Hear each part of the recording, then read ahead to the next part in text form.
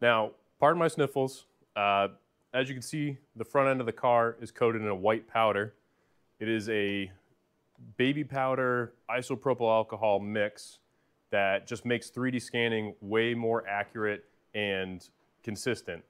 Shiny surfaces, it doesn't do so well with. So this just gives me a nice matte surface. It doesn't affect the texturing. It makes the scan quality come out way better. Part of this build series I wanted to do to commemorate hitting 100 subscribers. Now, it's a small milestone, but for me it's a milestone nonetheless.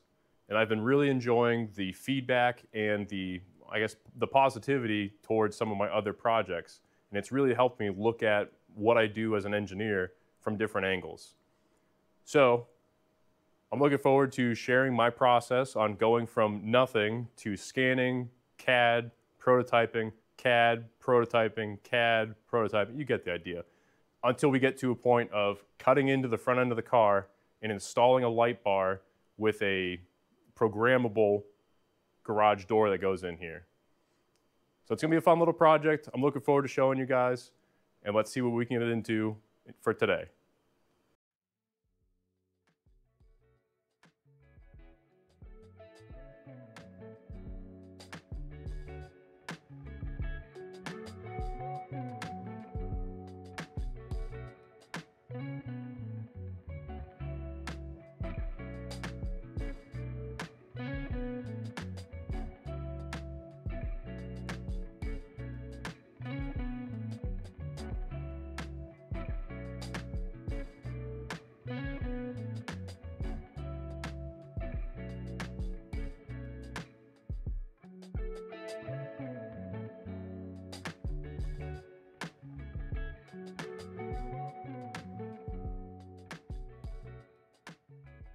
So now that I've got the front end scanned, I'm going to work on taking the front bumper off, because part of this, being able to see if we can fit it in the back, which I'm fairly confident in, is going to be scanning the underside of the front bumper and seeing what's back there.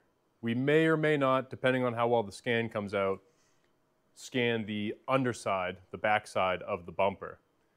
So I'm going to just set the camera down and pop the bumper off. I'll put a link down below for, I can't remember what his name is. His name's Cameron. He's done a bunch of mods to the Focus RS, and he has really good in-depth videos of how to do what I'm about to do. So I'll point you over to him down below, and I'm going to pull the front bumper off.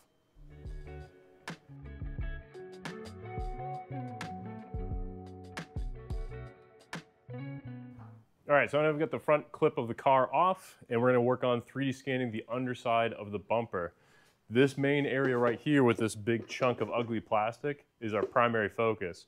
So I'm going to 3D scan it with this chunk and then again without it, just so that way we can see how much space we have to play with. Judging by having this removed, I put it back on to take the shot, there's tons of room to fit a light bar in here. So I'm really, really happy with the results so far. So I'm going to get into 3D scanning and we'll see you in a minute. So I just finished getting the front end scanned with the stock intercooler and this big ugly plastic piece of junk. I'll flip you around and you can see tons of data, plenty of stuff to look at. So now I'm going to remove this. I'm going to pull out the old intercooler. We're going to put in the new intercooler. And then here is a 3D printed ram air intake duct that goes from here, and it snorkels down and sits right about here. So I'm going to work on installing that, and then we'll rescan the front end with the changes. All right, so we're well underway of making the modifications to get the ram air intake into the car. It is a Focus ST, as I said, and it is slightly different, so I will be reverse engineering and making one specific to the RS, and I'll try to get that online as soon as possible. While our new buddy Zach, Jack, God, speech impediments.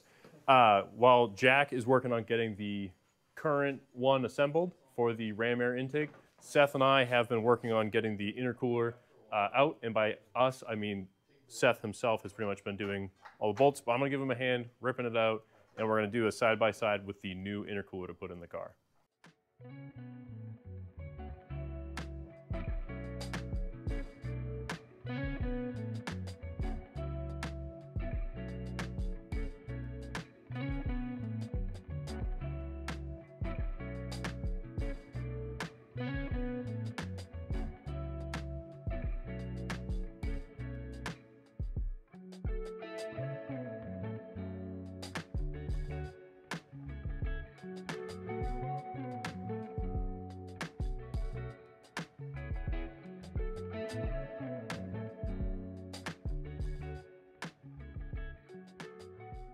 All right, so the front mount ram air intake doesn't fit.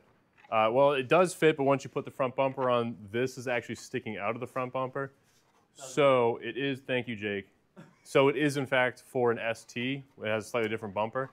So while we were in here, I did scan this area, and I will be just developing my own for the RS platform. That way, if anybody else wants to do as I do and 3D print and make their own, you'll be able to do that.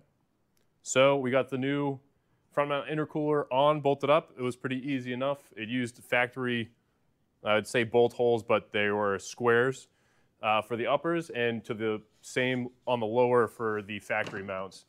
So now we're gonna work on getting the front clip back on and wrap this project up for the day.